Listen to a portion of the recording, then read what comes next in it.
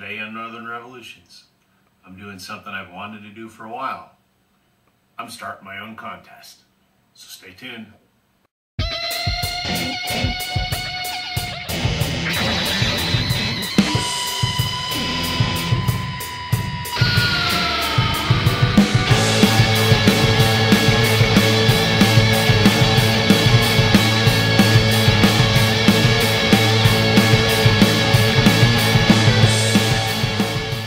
Hello vinyl community, it's Robert with Block's Sonic Wafers, and I'm here to put together a little video for a contest for Rob up at Northern Revolutions, and he wants us to show 3 albums that is very meaningful in our musical exploration. And he also wants us to give a shout out to another channel. I'm going to give a shout out to 3 channels. These fellows are my most active followers, viewers, and that would be Mike at T-Cat's Deep Vinyl Traxx. He always makes some great comments about my videos. Dan at Stoner'sStashBox, and the old goat. 3 great channels that you really ought to check out. We'll try to remember to put a link down below. They would appreciate it, and I would appreciate it. So let's get started. My first selection is a dual selection. I gotta go with these 2 Beatle albums, the red and the blue. As you can see, there's definitely some age on my covers. They came with the original inserts. These are OG copies of the American release. Back at that time, I did not know that there was a difference between the American and UK release.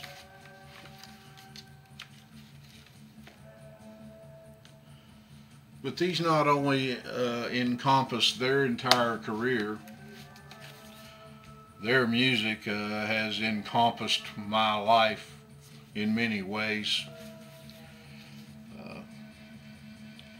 My sister was about 1.5 years older than I was, and she actually discovered the Beatles before me.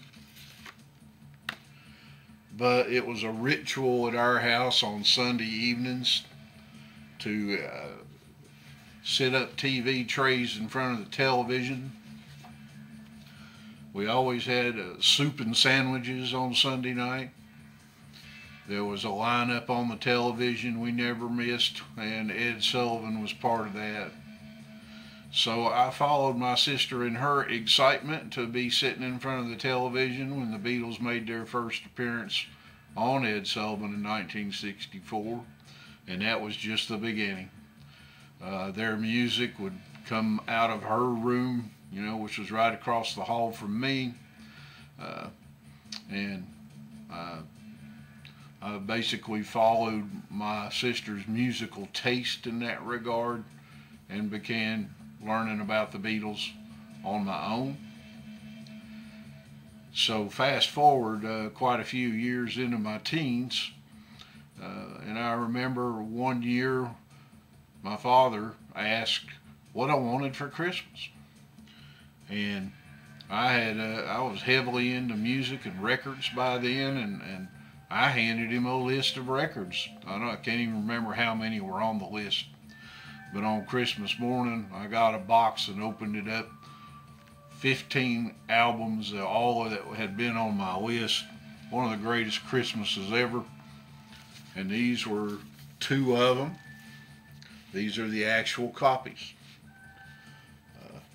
So these hold sentimental value, as even though they don't look like they were well cared for.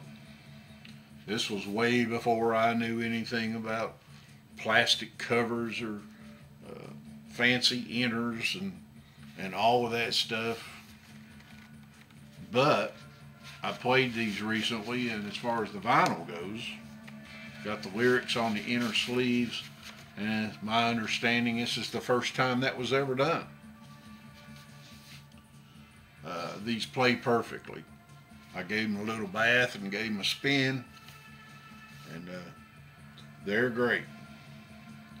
So both my sister and my father are no longer with us. I miss them greatly. My sister was one of the biggest Paul McCartney fans you'd ever meet. And because of her love for the Beatles, that was pretty much what she got from me on Christmas and birthdays and such. Was always special releases and collectible Beatles items and things of that nature. So the Beatles have been with me my whole life and still are to this day. Number 2. I'm going to go with Tea for the Tillerman. Came out in 1970. Me and a bunch of friends used to stroll downtown, especially on the weekends, and there was a little cafe called the East End Cafe that we liked to frequent when we had a little money in our pockets. And we would sit in the East End Cafe and eat burgers and play games and play the jukebox. And I discovered a song, and I don't remember how, but I found a song on the jukebox called Wild World by a band called the Gentrys. And I used to play the heck out of that tune on that jukebox by the Gentrys. And I wish I could remember how that I found out that Cat Stevens was actually the one who wrote that song, which made me pursue his version. And that is how I wound up with not this Mobile Fidelity version, but the original pressing of Tea for the Tillerman. And that inspired me to attempt to learn the guitar, which I have been attempting to do since then, many years ago. I'm still not very good at it. I'm a living room guitar legend, but I don't dare play out anywhere. I've always appreciated, especially this album and Teaser and the Firecat, for the production. Paul Samwell Smith. I love the use of what they called the Cat Stevens Choir. Really well orchestrated. The percussion that they use, the acoustic instruments are recorded beautifully. This one is when Cat was primarily on acoustic guitar. You know, a few albums later, he kind of drifted more towards the keyboard and synthesizers. But these two are my favorites, this and Teaser and the Firecat. But this holds a lot of great memories for me to this day. I keep buying the new deluxe versions of it and probably will continue to. So this is my second choice here. My third choice is going to be Elvis. That's the Way It Was.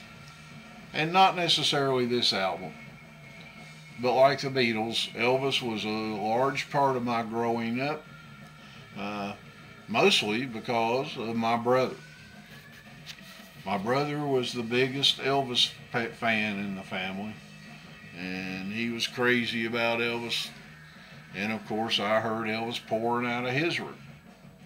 And in 1976, Elvis came to town.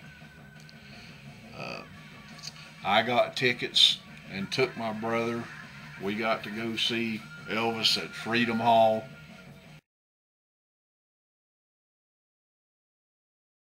The one in Johnson City, Tennessee, not the one in Kentucky. And Elvis stayed here in Bristol while the concert was over in Johnson City. So it's about a 19-mile drive for them. And he stayed in a Holiday Inn, which had a suite upstairs. He stayed in the suite, and they covered up the windows with tin foil.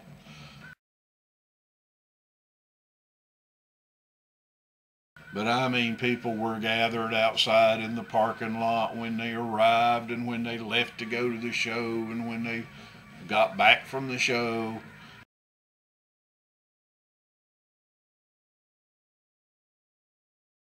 It was a really big deal.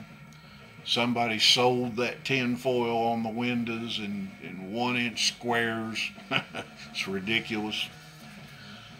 But I'll always remember, and I feel kind of bad about this, Elvis bought me a stereo for my car, which at the time was a 1965 Volkswagen Beetle.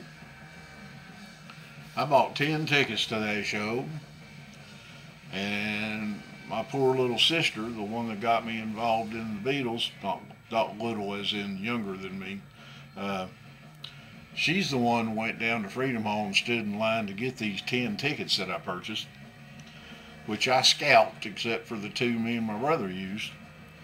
And I used that money to put a stereo in my vehicle. So thank you, Elvis. So he's always been a big part of the family. I don't have as many of his albums. I've got a nice box set which will be shown in my box set videos. And I've got this album. My nephew got the majority of my brother's Elvis albums. So, but there's Elvis. That's another big part of my life and story. My brother is also no longer with us.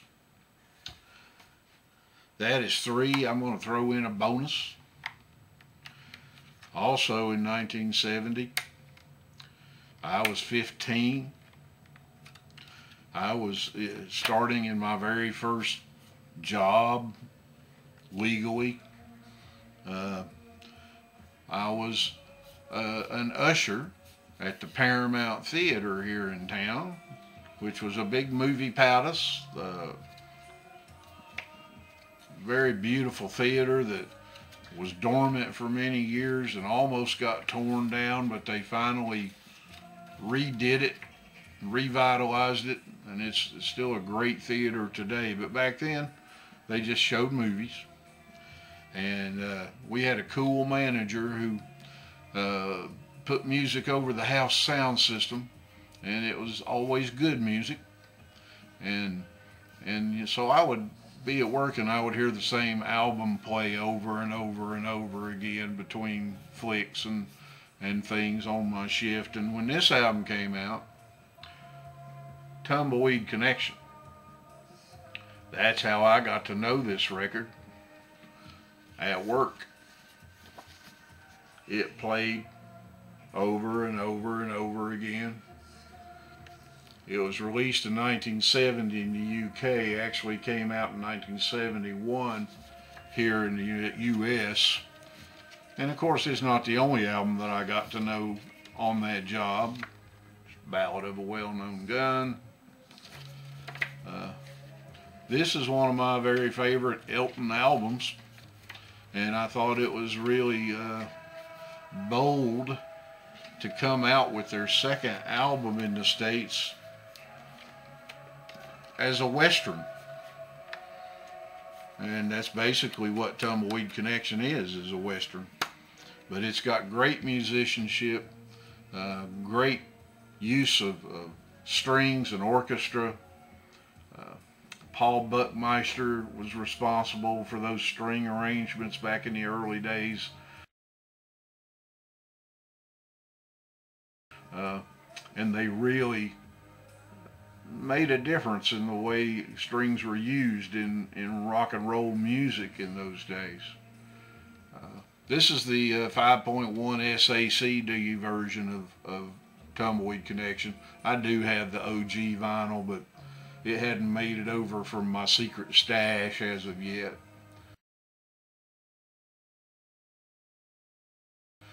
This has a little bit of bonus material.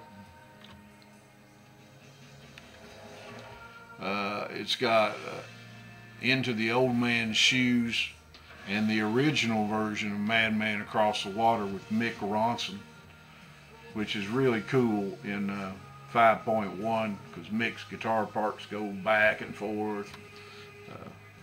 So anyway, that's a bonus Tumbleweed Connection. I was an usher at the movie theater. I was dating my high school sweetheart who also worked there. A lot of great memories from that place. I started out making 55 cents an hour. I got promoted to doorman. I was the guy that stands at the door and takes your tickets as you come in, and that bumped me up to 65 cents an hour. Woohoo! A lot of great memories from those days. So there's a little bit about me and a little bit about my musical taste, and it's a great contest. Northern Exposures. Rob has a great channel. If you not watched it, you ought to check it out. He has really cool graphics coming into the show, which I've never gotten around to really, and eventually I will. But that's it. I hope you enjoyed, and I will see you on the next video.